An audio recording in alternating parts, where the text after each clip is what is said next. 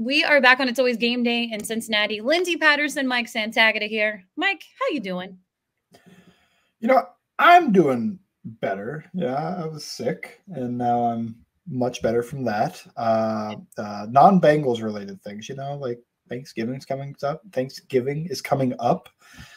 It's a top holiday, I think. Eating food, napping, and watching football. That's a great holiday to me. I love Thanksgiving.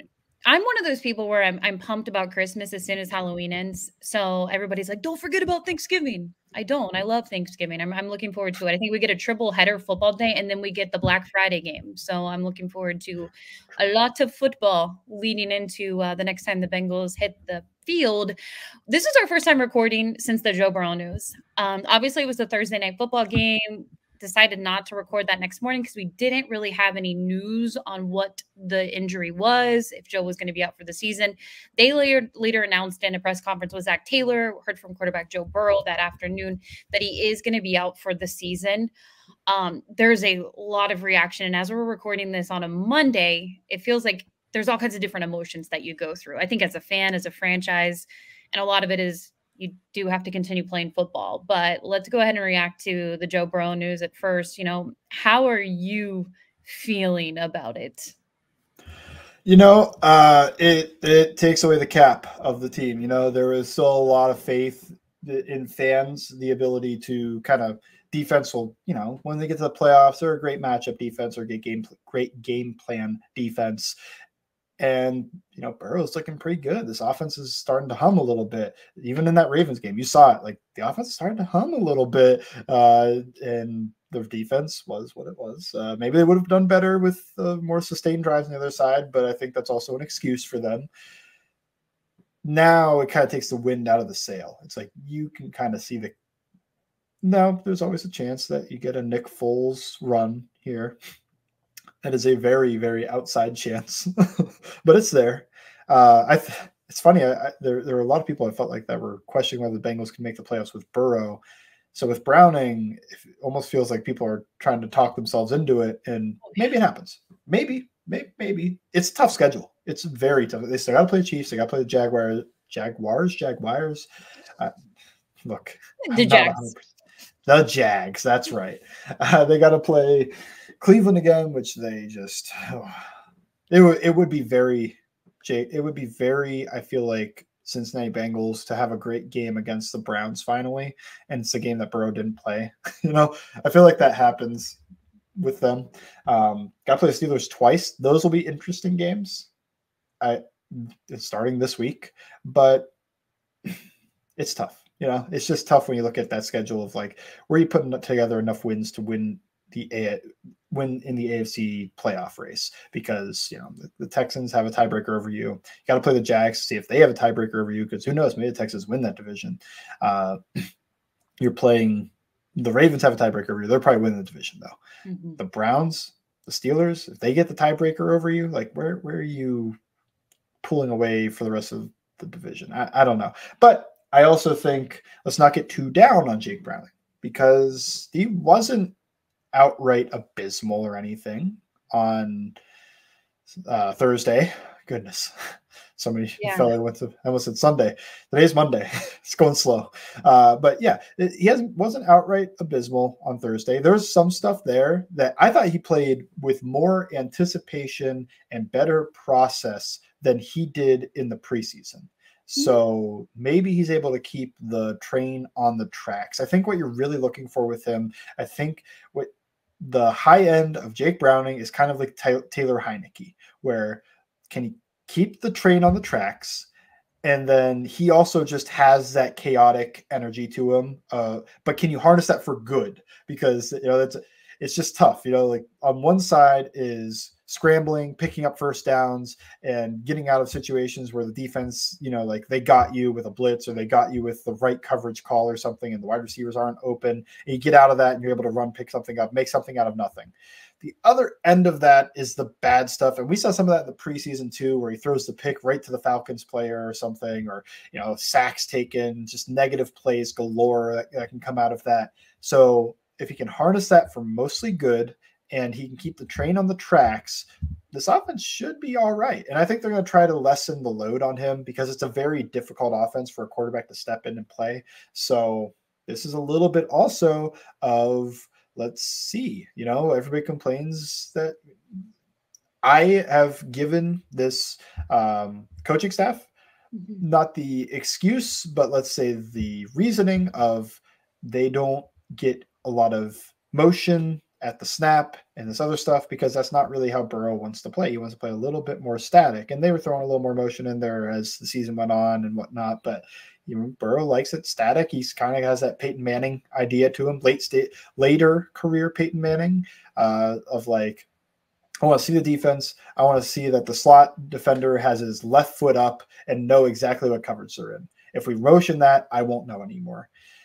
Whereas Browning, I don't expect him to try to do that type of thing. I expect him to kind of point and shoot where the offense tells him to point and shoot. So let's see it. Let's see what the play callers have, the design has. Let's see if they can execute it. And then can Jake Browning keep the train on the tracks? Yeah. I think you get to a point like, look, it's 3-4 days later. Brian Callahan said it best. I mean, the show goes on. You still got a football team that is in playoff contention. They're in the hunt. You look at the CBS graphic all weekend. The Cincinnati Bengals are one of the in-hunt teams. They do have a lot of the talented pieces. And I truly don't believe in teams saying, you know what? We're going to tank. It's time for a draft pick. They don't think that way. And in the culture that Zach Taylor has built since 2019 and even 2020 when Joe Burrow went down with the ACL, it's about winning. You think somebody had they messaged me and they said, you think Jamar Chase can be like, I'm going to sit this out? No. He's not going to say, I'm going to sit this one out. He is a competitor. There's so many talented players. They could be getting T. Higgins back soon. I know there's no timetable on if that's definite for this coming weekend on Sunday versus the Pittsburgh Steelers, but you still have other wide receivers in that room. Trenton Irwin, Yoshi is expected to be back this Sunday. Charlie Jones, that gives opportunities to some of these rookies. You look at the running game a little bit. Brown could end up being back and Joe Mixon kind of splitting the reps between them on the ground game. Maybe you get a running game going, something we haven't seen most of this season. So I don't believe in all of that to get a better draft pick. Look, if it ends up working out that way and they can't get any wins together, yeah, the Cincinnati Bengals are sitting high in a really great draft pick. It's kind of like a very, very, very soft rebuild because there's too many talented players on this team to even put that word in a sentence when you think about the Cincinnati Bengals, because I still think next year Joe Burrow is expected to be fully healthy. Obviously we'll get more of a timeline on how he's feeling after the surgery. Jake Glazer said this week that he's picking out a surgeon this week. So to be determined on when he's back out there and he's throwing the ball. But overall, this team, that isn't their mindset. It's about winning football games, and it's 1 week at a time. It's their first time seeing the Pittsburgh Steelers. For some reason, it feels like Zach Taylor has the Pittsburgh Steelers number. And you see the way Kenny Pickett has been playing. You can make a case that maybe Jake Browning could be the better quarterback on Sunday, which is crazy to think about. And another thing is Joe Burrow is going to be on the sideline for these games. He's going to be there on Sunday. I think that's absolutely huge. I don't know if he's going to be out there calling plays or anything like that, but having his presence on the sideline is different than when he had his ACL injury. He couldn't be on the sideline the rest of the season. So he'll be out there, and I think that's going to be huge for Jake Browning and his confidence. But I still feel like this team is going to try and put it together. It's any given Sunday in this league right now. And yeah, it's really difficult for them. And it would have been difficult if Joe Burrow would have been back dropping to 5-5 on the season and wanting to get in the AFC playoffs. But I don't know. I still at this very moment believe they have a lot of playmakers on this team. And even defensively, they have some things to clean up. But younger guys, including Jordan Battle, he's going to continue to get reps out there. Zach Taylor said that today. Really kind of felt like he took Nick Scott's job in the Thursday night football game. You're going to see more of the secondary, DJ Turner, to be determined if Cam Taylor-Britt can go out there. But I don't know. I don't like that whole get a better draft pick now. Winning games would be bad for them. It doesn't work that way. In a vacuum, though, yeah, get a better draft pick, lose enough games to get Marvin Harrison Jr. Yeah, like that would be a great outcome out of the Burrow injury. It's just that you can't convince these guys to do that. I mean, look at the Giants just this past week. They had Tommy DeVito slinging the thing around, winning a game that they who cares if they win this game? People thought they were tanking, you know, like Tommy DeVito, the Warthog. Who is this guy? And he goes out there as he takes 9 sacks, but other than that, he has a great game, and they score 31 points. The offense was a little bit of like, you know, let's get the ball to Saquon, but he also threw some deep balls, and I don't know, like that's kind of the NFL, you know.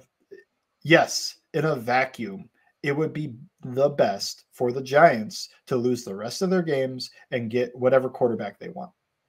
You know, Daniel Jones, what it is. But, you know, same with the Cardinals, too. And they were competitive in that game. They tried to win that game. You look at a lot of teams, it's like that team would be better off just losing the rest of their games. Well, that's just not how it works. Like, they're not going to go out there and try to lose the rest of their games. Even the Bengals, when they had the #1 overall pick and they took Joe Burrow, they also kept those games very competitive. They almost won a few of those, especially that Dolphins game, legendary game, which it felt like both teams really wanted to win in regulation. Then overtime, I wanted to lose that game. I'm not going to lie. Overtime hit. It felt like that break. They both kind of went like, "Oh, hold on a minute." But yeah, no, like the players were giving it their all though, and that's just, you've got talented guys. You've got players that are going to try their hardest. Look, guys in contract years, you see Cheeto and DJ Reader and Tyler Boyd and T. Higgins and Jonah Williams. Tanking and losing also requires guys to play poorly and lose their matchups. So now they're losing money. That's just another way to look at that.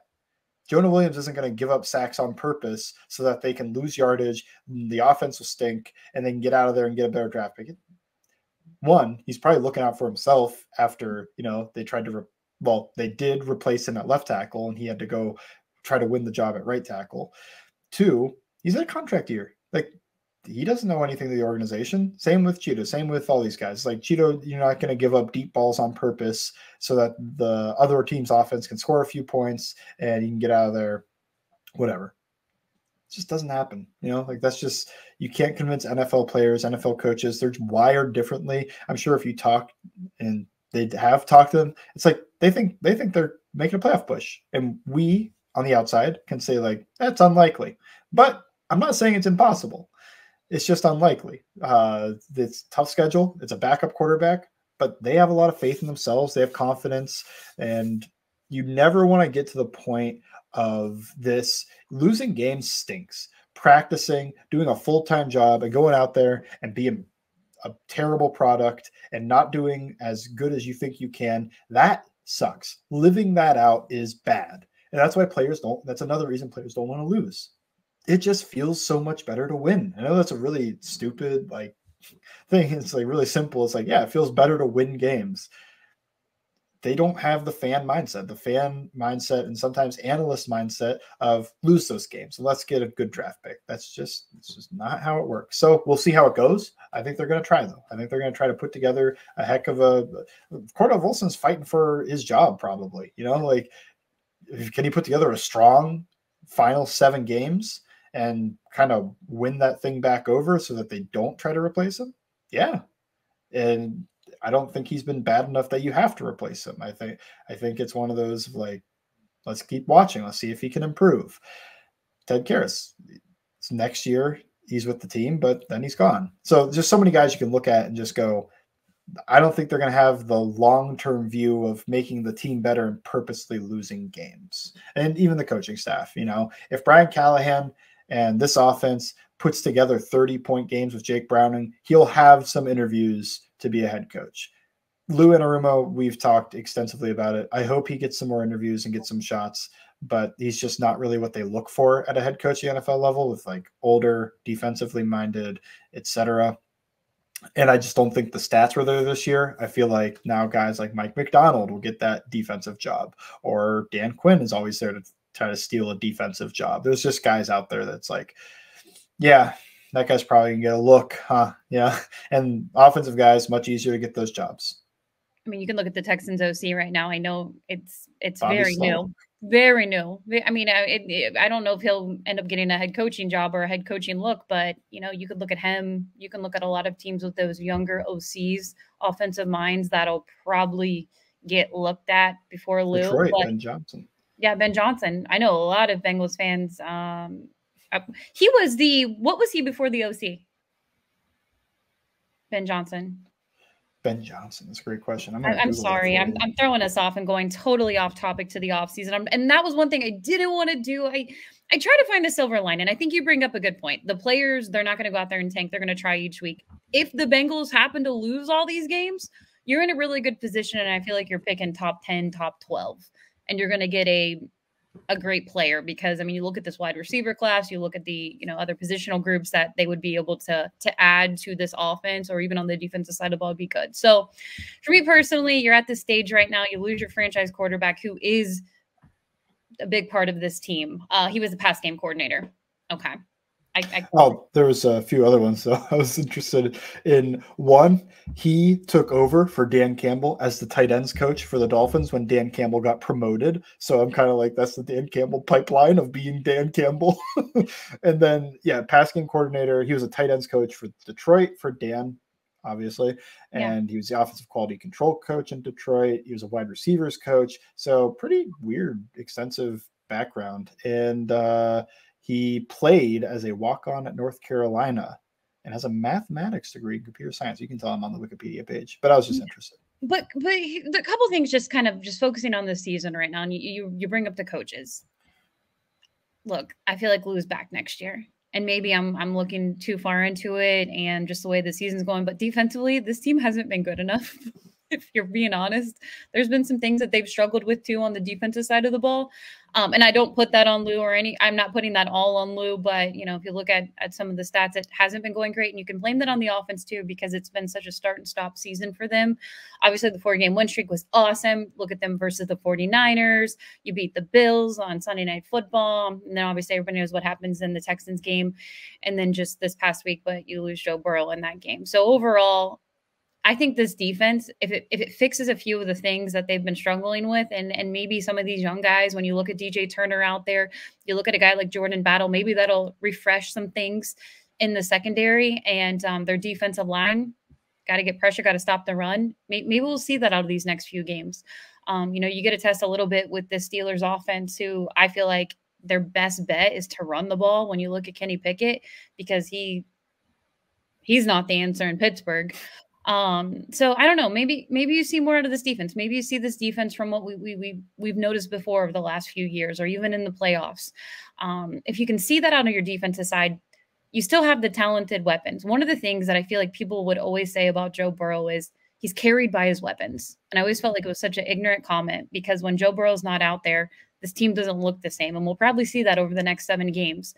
So this Bengals has the weapons. They have T. Higgins. They have Jamar Chase. They have Joe Mixon out there.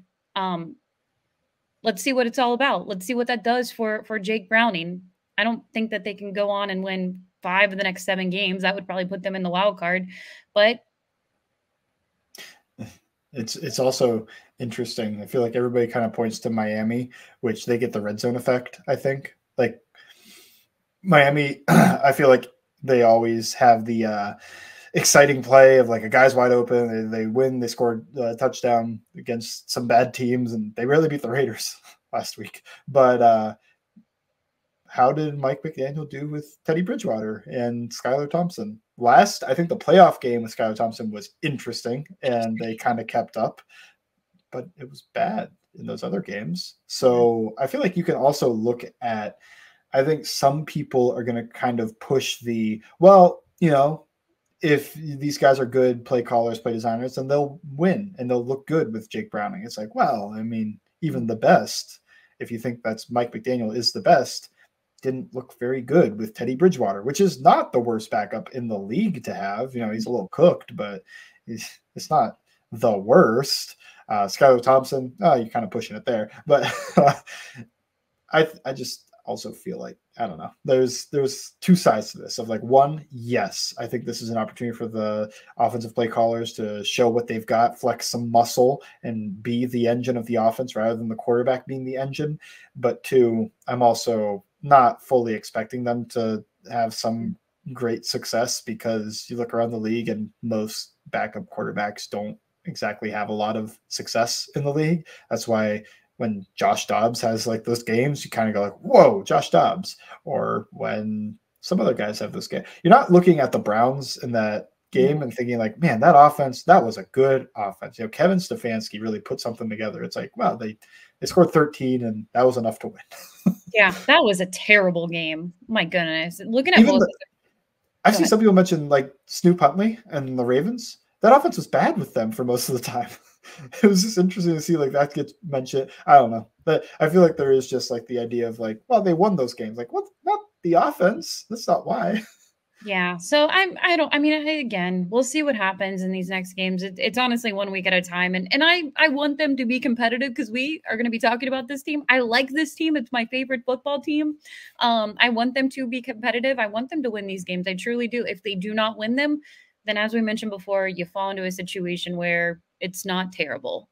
You get a good draft pick. So we'll see what happens. They have the Pittsburgh Steelers coming up. So let's focus on that game. It's a short week for us because it is Thanksgiving, but we don't really have to give a prediction on what's going to happen, but we can at least talk about this game. When you look at this matchup, Cincinnati Bengals return home. Normally been playing pretty well there, besides the Texans game recently. Jake Browning's first start against this Pittsburgh Steelers defense, which I feel like the defense is still really good. I think that they can put pressure on this offensive line. It's one of the things that, when I think of this matchup is what the Steelers have going for them. Obviously, they have enough to have 6 wins on the season. Some people would say it's absolutely wild to have this team be 6-4 right now, but they are. That's just reality they live in.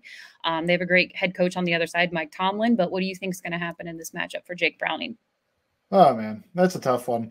I think this is one that the Jonah people have been kind of like rubbing their hands. The haters of Jonah Williams have been rubbing their hands of like, this is it. This is the game, like this. I'm waiting because he's got to face TJ Watt 100% of these snaps. So it's just, yeah, he's probably not gonna have a great game. The other side, Orlando Brown, gotta have an okay game against Alex Highsmith. That is not the cream of the crop. I think he's a good player. I don't want to make it sound like I don't like Alex Highsmith. I actually do like Alex Highsmith a bit. I have for a couple years where I was like, man, I hate the Steelers got this guy. And then he signed that extension. And my first reaction was like, honestly, pretty good deal. Like I thought some people thought it was a terrible extension, but I thought it was a pretty good deal. I think he's a pretty good player. Anyway, I still expect Orlando Brown to hold his own, if not win that matchup. I think he is clearly dealing with his groin injury, but excuses only get you so far. You gotta also just produce. You're paid to produce. You're paid to be on the field and produce. I just also want to give the context of the injury possibility because he was playing better before that injury. I think that injury hit, and suddenly he moved from being pretty good to being one of the lower members of this offensive line. Interior too. Cam Hayward, that was Cordell Volson's worst nightmare last year. Can you improve on that? Can you put up workable play? I also just, man, the Steelers defense is the thing that's annoying to me is I liked Keanu Benton a lot, and they got him. I like Joey Porter Jr. a lot. They got him. So there's some guys in there. It's like, yeah, I wish the Bengals would have taken that swing, but is what it is. We move on. I also do that with the Ravens too, because when I watched them, like, Tyler Linderbaum, that was my guy. Could you imagine? That would be great. That would be a fantastic get. But is what it is. You move on. I think there is like a soft reset possibility thinking of Tyler Linderbaum. Like the Ravens kind of got Linderbaum when they weren't that great. Can the Bengals get something similar when they're not that great? And that's not to say you have to be a number 3 overall pick to get that guy. You don't need Marvin Harrison Jr. for this to work out. You don't, but man. But it sure would be fun. Or the LSU wide receiver. I'm not trying to talk draft right now, but I have not watched a single guy, so I have no real opinion. Okay. I think it'd be interesting to get one of those offensive tackles everybody likes, though. I'm like, well, that'd be interesting, too, because there's such a highly paid offensive line, but they're not paying Joe Thuney. They're not paying Teron Armstead. They're not paying Brandon Scherf, the guys that were the top of the market value. They needed so many average players that it ended up costing them one of the top 5 most expensive offensive lines in the league. So that's how I feel about that stat. It's like these guys are solid, but that's also what you're getting out of them for the most part. Anyway, moving on. Yeah. We're going to do this for 7 weeks. I'm so far off of the train tracks. I did not stay on the train tracks. I failed the Jake Browning thing here. I'm hoping that he looks okay. That's what I'm guessing is this might not be perfect for him. I think there's going to be some pressure, but guys got to produce, guys got to perform. Can T. Higgins play? No idea. Can Jamar Chase beat what the Steelers throw at him? Absolutely. Can Tyler Boyd provide Jake Browning a security blanket? Maybe. Can Tanner Hudson show that he's worth putting on an active roster? I think that's a big one. You know, guy that's been a practice squad guy that bounced around. This is his opportunity to be like, put me on the roster, you know, like give me a job. He's fighting for his job out there. Yeah. And guys like Yoshi, who's going to be back for this game, and Charlie Jones is back.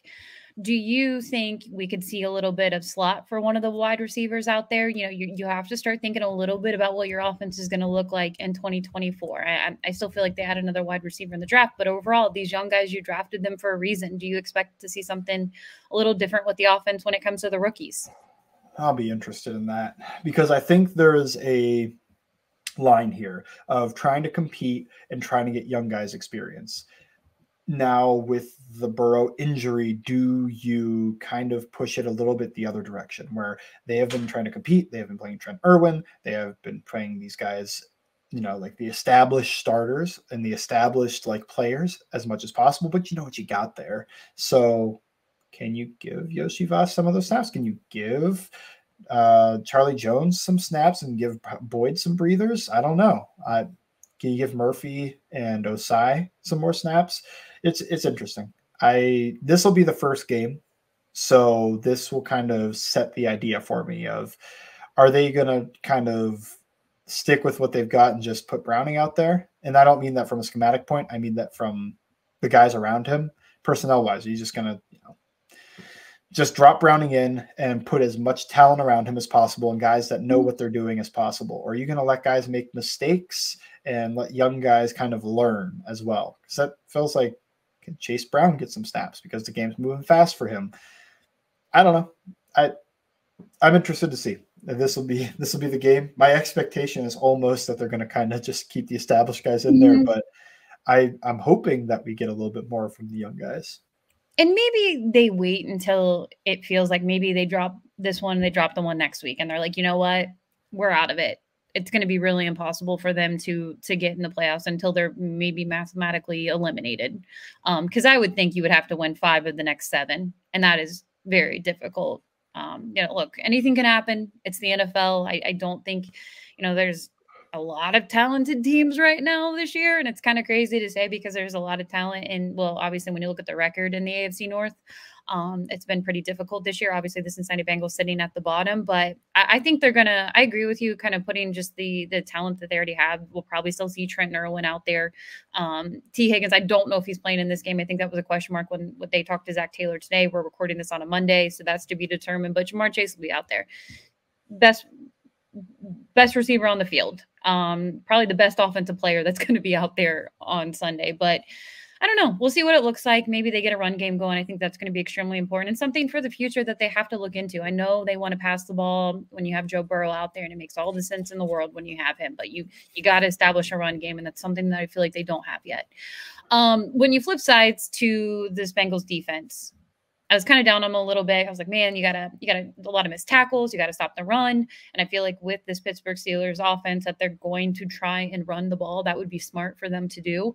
But when it comes to Kenny Pickett and the pressure, and maybe we see a little more of Miles Murphy and Joseph Asai out there. Trey Hendrickson is an absolute animal with this hyperextended knee. What are you expecting to see when it comes to even the secondary against this Steelers offense?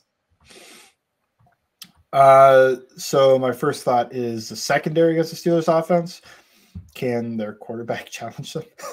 And that's actually a question I have about Jordan Battle, which I think he played well in the game Thursday when he came in for relief. But I don't think Lamar tested him too much down the field.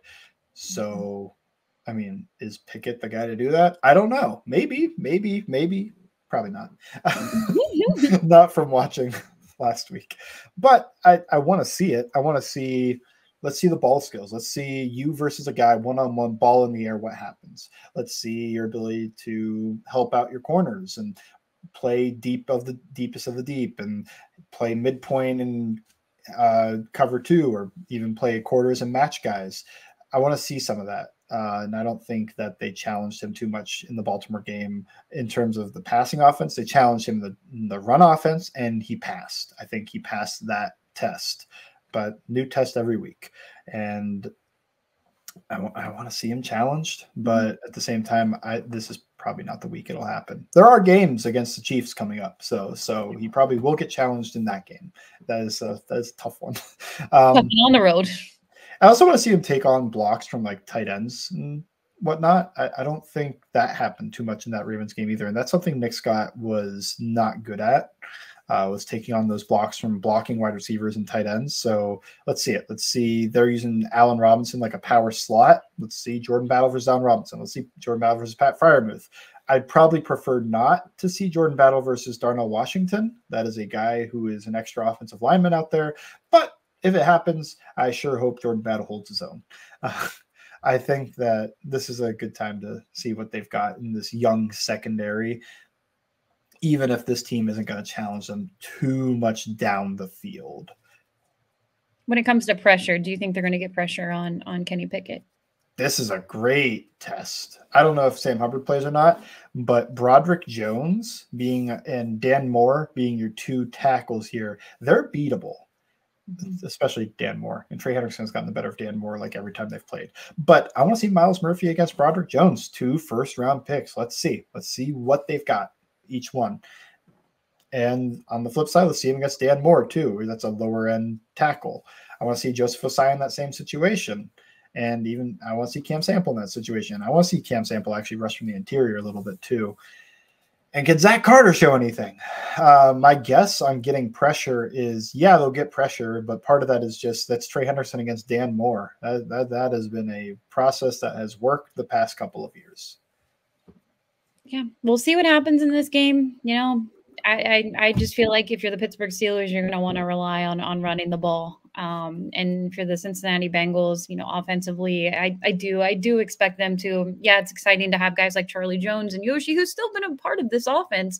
And obviously, it was Charlie Jones' first game back last week, but you know, you do want to see some flashes, and maybe they try something different. Maybe we get the flea flicker that we've been asking for. I don't know. This would be just a fun game to use it, or maybe they keep it in their bag for 2024 when it comes to Yoshi Bosch. But we'll see what happens. I don't know. The thing is, and I know we've said it before, you hear guys like Jamar Chase, they said it in the locker room when they were talking to the media on Friday. You hear Brian Callahan talk about it today. The season goes on, and it's difficult when it's your star player and it's your franchise quarterback, and a guy it feels like this team is built around. I do think it's going to be huge, and maybe it'll be minor in the end, but having Joe Burrow on the sideline will be big for Jake Browning, at least for his confidence. I feel like just having a guy like that. I know he was out there in the second half, but things were a little different when you didn't. You know, you had a lot of unknowns on what's going to happen with Joe, and I don't know any kind of closing thoughts on the last 4 to 5 days for the Cincinnati Bengals. Yeah. I'm hoping that we see a little T action in this game, but that's injury related. I don't know. I want to see guys play well. I want to watch good film. I want to watch good product on Sunday. I don't even know how much I care if they win these games. I just want them to look okay in the games. I want them to look improved on the defensive side, and I want them to look functional on offense. There's nothing worse than I feel like the opposite end of that, where the offense is terrible, it's unwatchable, and then the defense has given up big plays left and right. 7 games to go. Jake Browning's first start coming up this Sunday versus the Pittsburgh Steelers. Let me ask you this one question, because I can ask it with 7 games to go. If you could pick, you say you don't care about the outcomes, you just want to see good tape. If you could pick one game for the Cincinnati Bengals to win, which one would it be? Great question. Easy. It's easy. Easy. Where do you? The Chiefs. You're picking the Chiefs. I'm picking the Chiefs. I don't even care about the division. It's you can lose every game. It doesn't bother me. Just because Joe Burrow's not out there, I say Jake Browning beating the Chiefs would be icing on the cake. Maybe they're fighting for the number 1 seed, and the Bengals are like, we still have this. That is certainly a fun game. Could you imagine? It'd be like Zach Taylor's Monday Night Football game from 2020. I mean, I would probably go with either this week or the other Steelers game. I mean, that's still where my which I mean, this question was basically which team do you not like the most? Yeah, it pretty much. Or okay, so if it wasn't the Chiefs, it would be for like the Cleveland Browns. Maybe it's the game to get into the playoff, and the Knock it. Bengals are Yeah, like that's a fun one too. Like knock you them knock right the out. That would Browns. be kind of Yeah, fun. Browns miss the Um, playoffs because they lose to Jake Browning. That is a fun one, but that's a scenario. Like they could be clinched at that point. they could be. They really could be. But yeah, no, I'd go for the Chiefs. I think that look, anything could happen. They could be overlooking them in that game. Cincinnati's going. I don't know. We'll see what happens, but I kind of agree with you. I think you can find some silver linings. It's been a definitely blow. It's really disappointing because I do feel like when Joe Burrow is out there, this team has a chance every single week. I felt like they had a chance the way he was rolling in the second half or in the first or the second quarter. Oh my goodness, against the Baltimore Ravens, it felt like the offense was getting something going, and it just I don't know. It's unfortunate. Hope Joe heals quickly. We'll obviously keep updated on surgery, the timeline when he's back out there throwing again. But for the Cincinnati Bengals team, I agree. Just keep it competitive. If you don't win these games, you're in a really good spot when it comes to the NFL draft. If you're in these games, then fun. We get something to talk about, and week by week, they still have a shot in the playoffs, and maybe they can play spoiler. So we'll see what happens. But what's going to be up on All Bengals? Jordan Battle article. Hopefully, I think I'm going to have it out by the time you're listening to this. So check it out on All Bengals. Go check it out, All Bengals. Make sure you follow Mike. He has really good breakdowns. Obviously, the Cincinnati Bengals lost that game to the Ravens, but I felt like you had a lot of good things to point out on some of the defensive players, offensive players. Go check it out on Twitter, Bengals_Sands. You can follow me at LNDS Patterson. Thank you. As always, I hope everybody has a fantastic Thanksgiving. And thank you for listening, too. It's always game day in Cincinnati.